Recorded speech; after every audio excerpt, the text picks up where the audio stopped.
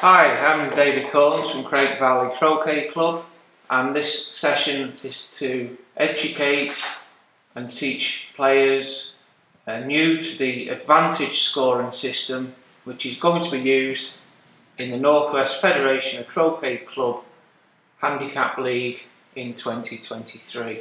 Traditionally, we use the extra strokes or turns or bisques as they're known, but the clubs have voted for 2023 to go and use the advantage scoring system. The success will be reviewed at the AGM in November 2023 with a view to continuing or disbanding it for 2024 and beyond. League Rule 22 allows that there's 18 games per match or 16 by prior agreement of both captains, where perhaps there may only be one lawn or limited time availability on the lawn. So traditionally and going forward, we're due to have one round of doubles and or 4 rounds of singles. If we go for a 16 game match, the score is scaled up to the equivalent 18 game result when entered in the league table. So, Advantage Golf, some basics you need to know. Well, it's introduced by Rule 21 of the 6th edition of the World Rules. So that introduces advantage play as an option to the current extra strokes way of scoring. It's a simple way for players of different abilities to play each other using level play rules. So you play, I play, you play, I play, someone scores a hoop and we carry on. So extra strokes are no longer used. Players start on the score anywhere between -4 and +2. And dependent on how many you need, or irrespective of how many you need to score, it's the first to 7 points wins the game. The maximum hoops you could run is 11 and the minimum is 5. And the key thing to stress, there are no time limits in this format.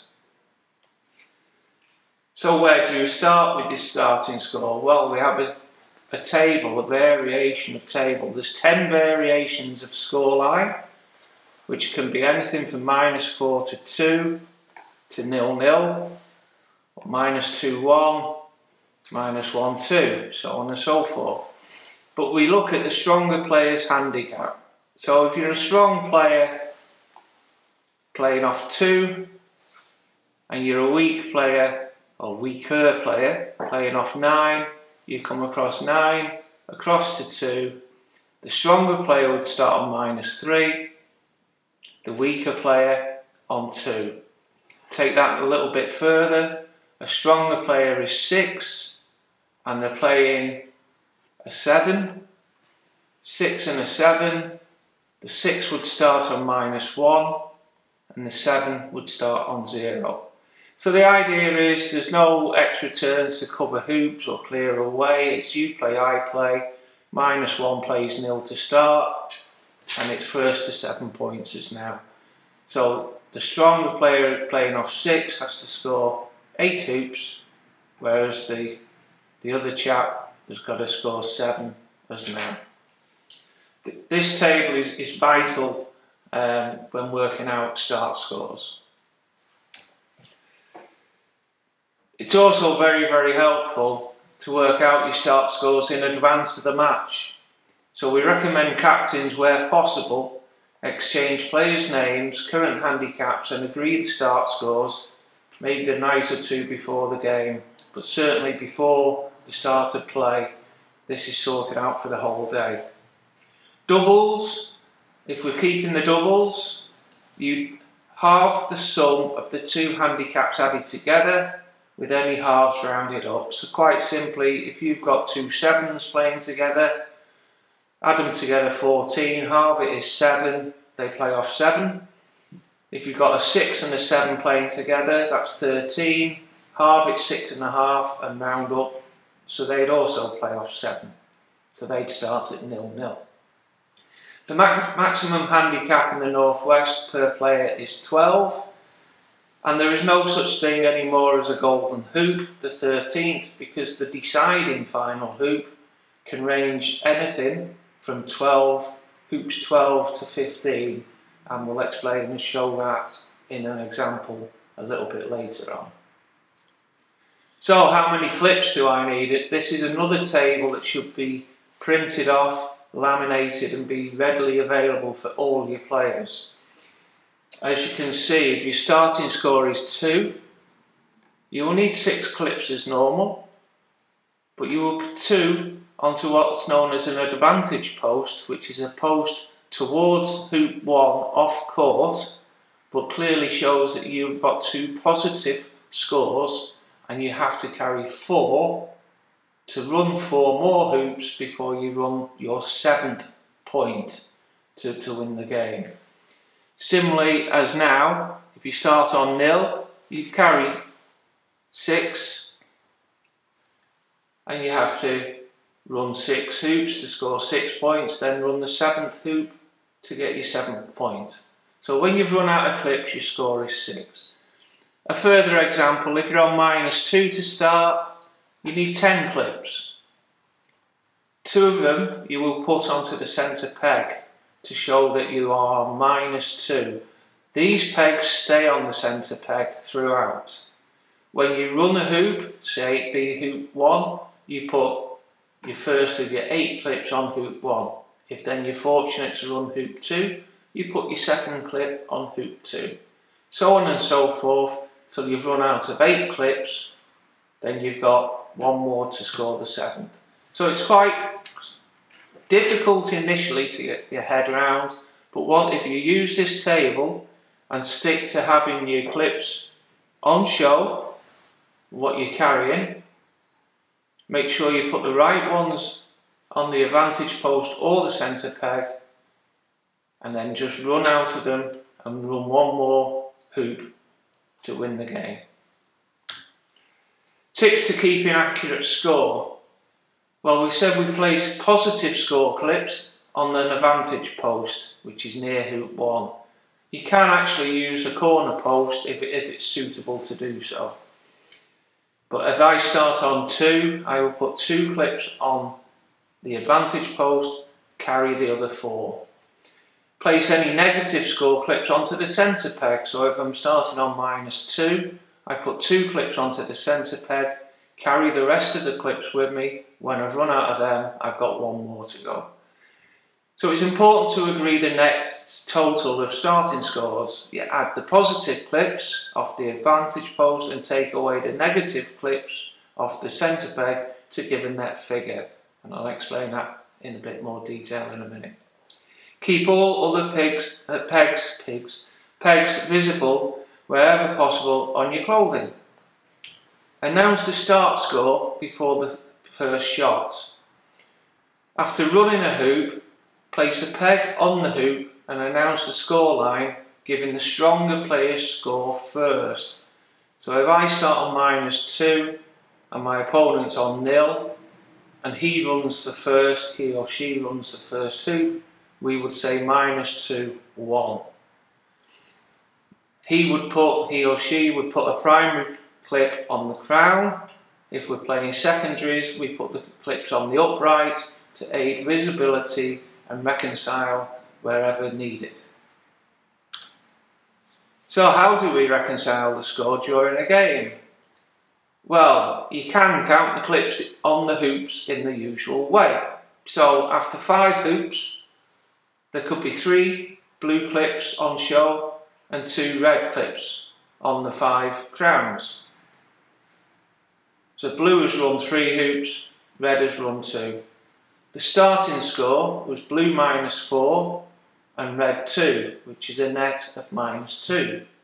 So for blue, you subtract the score that's on the number of clips on the centre peg. So 3 -4 that are on the centre peg, they're currently on -1. For red, you add their number of clips on the advantage peg to their start score. So they had 2 on the advantage peg, they've scored 2, so they're on 4. So the score line after hoop 5 is blue -1 red 4. This equates to 2 hoops less than actually run, i.e. the net start score. We'll show this in a physical example a little bit later. So to recap on that, before play you add the next net start scores together. -4 to 2 in that example is -2. That means your actual combined score is always 2 behind the number of hoops run. So as we've just shown, after 5 hoops there was 3 blue clips to 2 red. So blue was -1, red was 4, which is 3 in total, and that's 2 behind the hoops actually run 5. If your combined score is +1 when you start, at the starting corner, at corner 1, you haven't run any hoops, but the score could be 0-1. So you're 1 ahead of where you should be. After you've run the first hoop, it could be 1-1, so that adds up to 2, and you've run 1 hoop, so on and so forth. If your starting score was -1 to 2, after 5 hoops, your score would equal 6. So 2 could play 4, 1 plays 5, etc. And the nice one for most people, if you're -1 to 1, -2 to 2, or 0-0, your net score is 0 when you're on corner 1.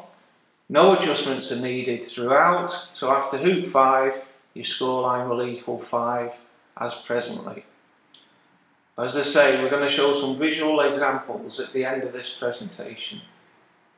It's not easy to get your head round, but once you've got your head round and practice it, then it will become the norm, we hope. So, how do we record scores on our handicap card? Well, all official club, Northwest Federation League and CA games must be entered on your handicap card, as now. Because it's handicap, advantage handicap, it's ±10 points per game. There's no draw matches, so there's no nil points. So it's plus or minus each game. You use A for advantage in the game column, not H as presently for handicap golf, or L for level play golf. And if your or your opponent's handicap are correct, over time you should expect to win and lose 50% of your games. So time considerations. Well, the GC 6th edition states that earlier rules on the same rule book do not apply to advantage play. Well, what do these rules 1.41, 1.45 say? Well, they basically specify that an organising body, such as the Northwest Fed, can specify an alternative way of determining when a game ends, as they do now, or presently in handicap golf. There's time limits of 50 minutes per game when you double banked, etc. But the rules for advantage mean that advantage games must be completed with one player scoring 7 points in a 13-point game, and there is no time limits. The League Rule 6A also says that if a player does not complete a game, then it's to be conceded. That's usually because of ill health, etc.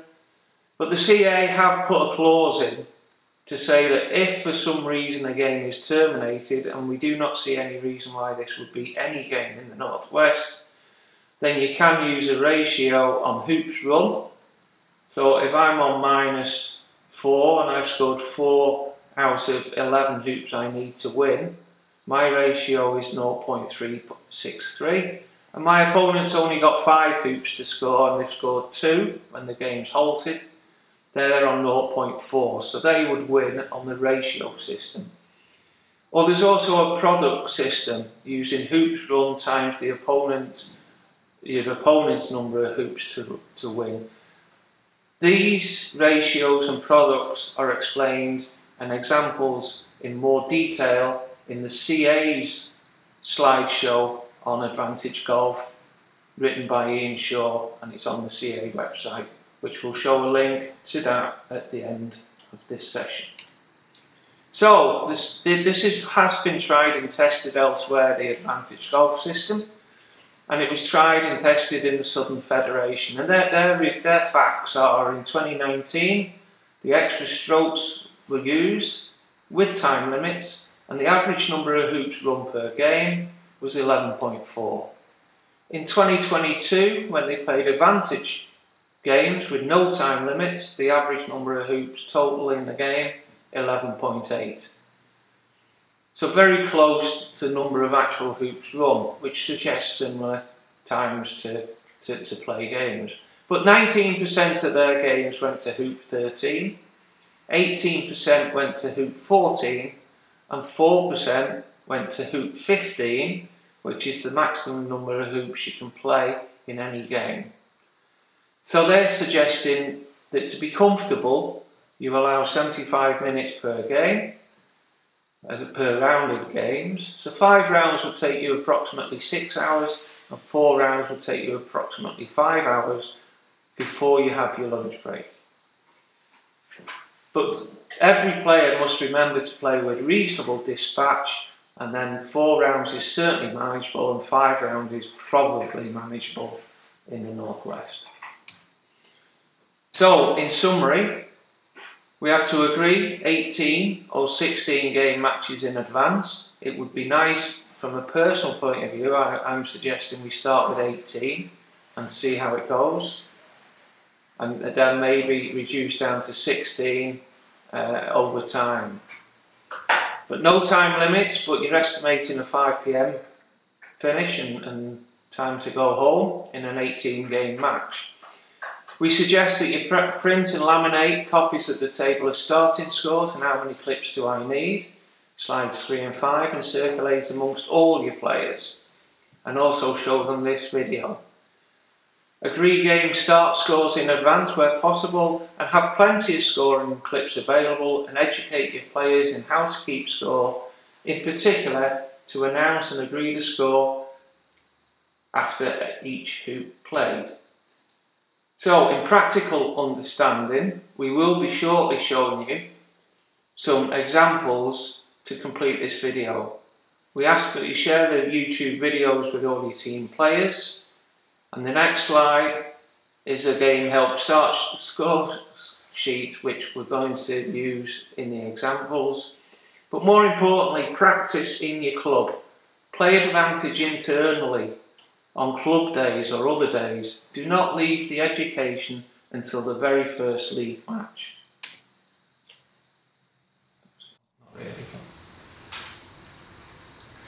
Okay, so we just mentioned the game help start sheet for Advantage Golf. So let's assume that you've printed off and used the table of starting scores. So you know your start score. Well, there's 10 variations, so if you're on 0-0, as we're currently familiar with, you need 6 clips each. There's none go on the centre peg or advantage post. You carry 6 each on your jacket.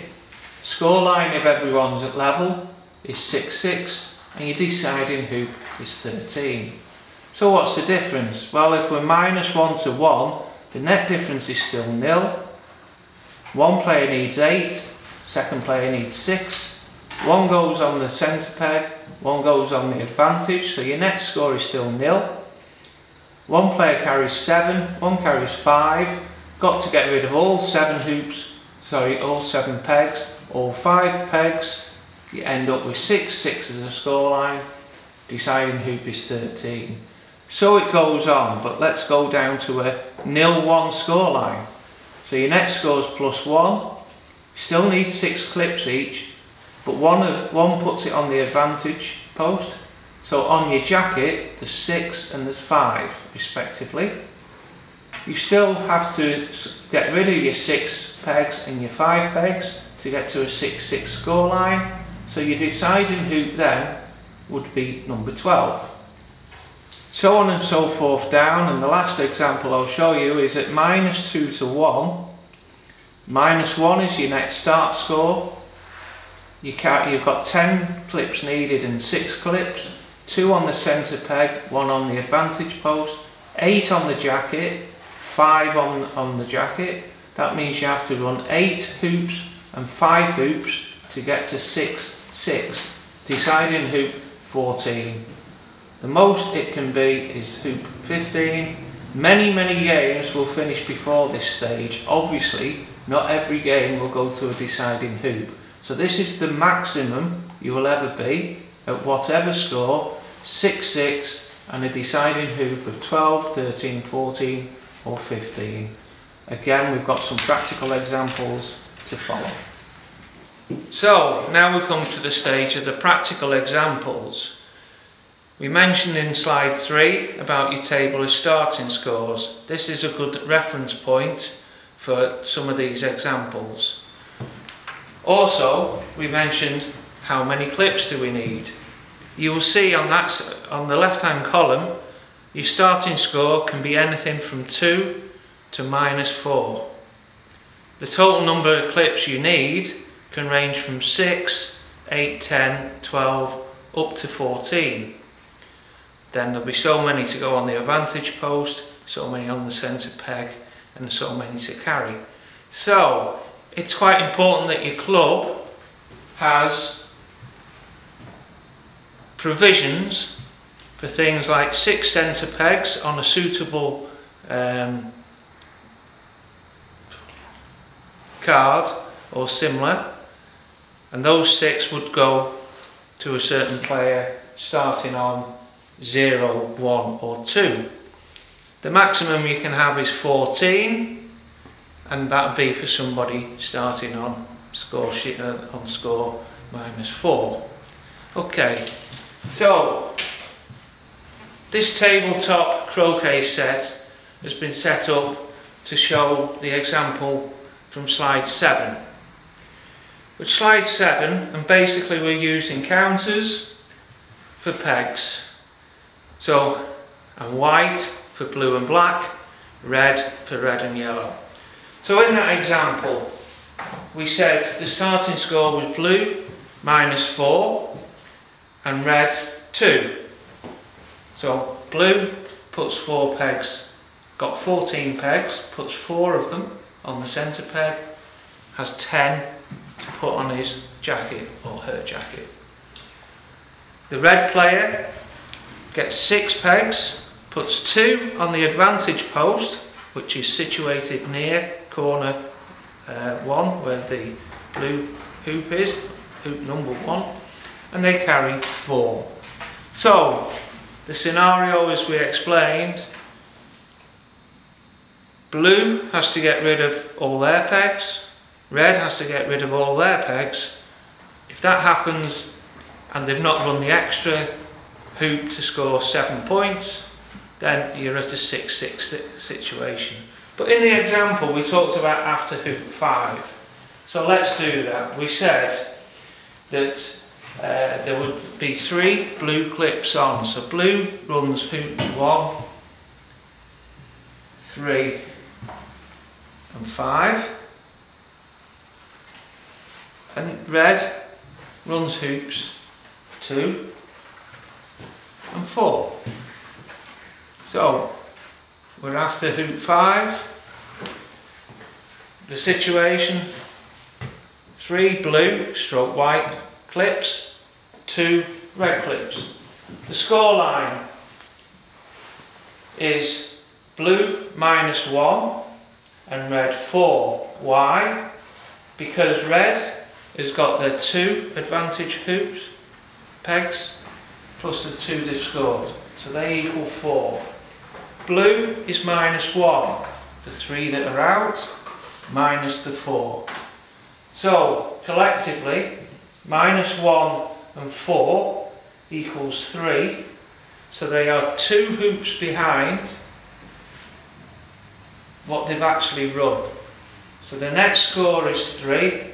They've run hoop 5. If red then runs hoop 6, the net score would still be 4, and the 2 behind the hoops run, which is 6. so on and so forth. So let's get to the scenario that white then comes strong. He runs 7, 8, 9, 10 and 11.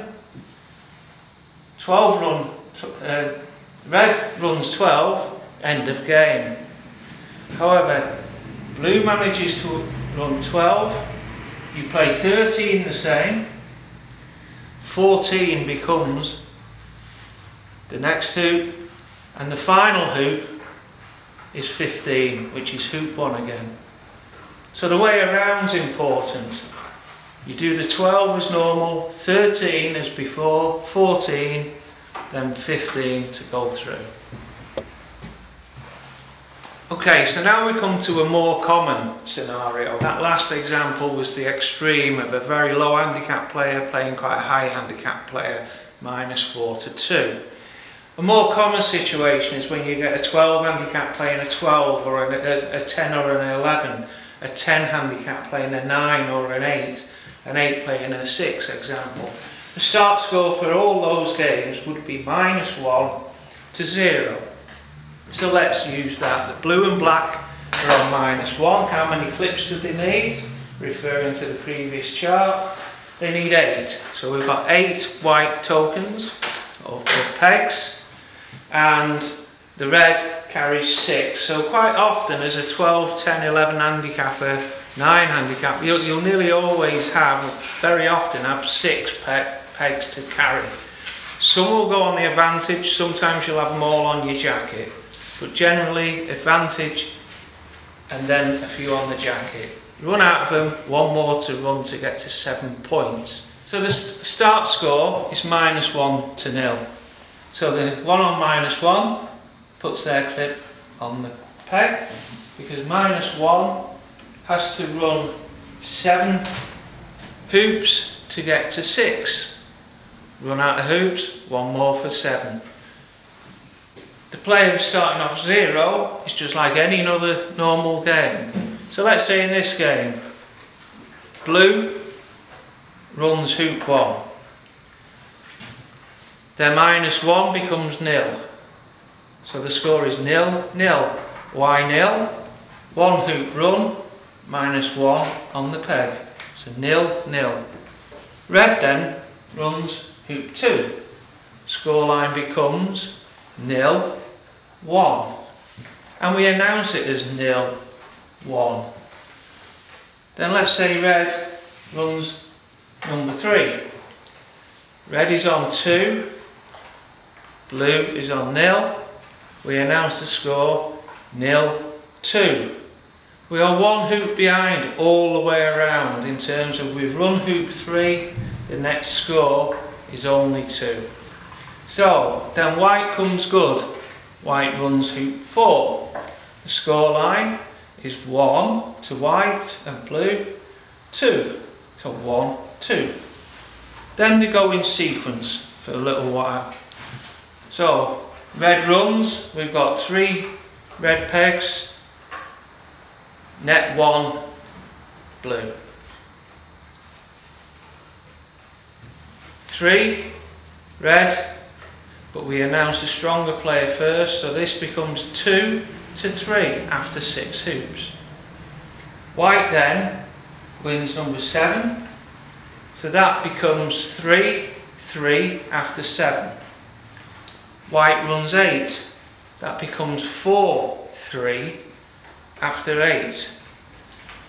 Red runs 9, that becomes 4, 4 after 9. Red runs 10, that becomes 4, 5 to red. Red runs 11, that becomes 4, 6 to red. Blue runs 12, that becomes 5, 6. White runs 13, that becomes 6, 6. All pegs gone. Their deciding hoop is hoop 14. Whoever wins that one wins the game. Okay, so one final scenario, and it happens quite a lot and people are familiar with a 0-0 start. Well, the same effect is -1 to 1, -2 to 2. What happens there is the net effect is nil, -2, 2 is nil, -1, 1 is nil, nil, nil is nil. So the actual number of hoops run will always equal the hoop number that you are on. So after 5 hoops it will always be at 0, 0, it will always be 3, 2, so on and so forth. Now this example is set up for a scoreline of -1, 1. So blue has got 8 clips, pegs, they've got 1 on the centre peg. The advantage, the other player has got 6 pegs, 1 on the advantage, because they've got 5 to score plus the 6th hoop to get to 7 points scored. The net effect throughout is 0. So after hoop 2, blue has run the first 2. The net effect is 1 to 1. So we've run 2 hoops and the scoreline equals 2. So on and so forth. Red then runs the next 2. They are on 3. Blue are on 1 because it's 2 minus 1 is 1, 3. So they've ran 4 hoops and the scoreline equals 4. So quite often the scenario is going to be that the actual hoop you've run equals your scoreline, and that will make it a lot simpler and easier to understand for most players. So that concludes the practical examples. So quite a heavy topic to get your head around. Please watch this more than once. Get out there and practice on your own lawns. That's more important to self-teach. Hopefully this video will have been of use with the presentation, the various slides, the various practical examples. There will be some links at the on this site here about the more information from the CA and other sources, and we hope to see you at future videos.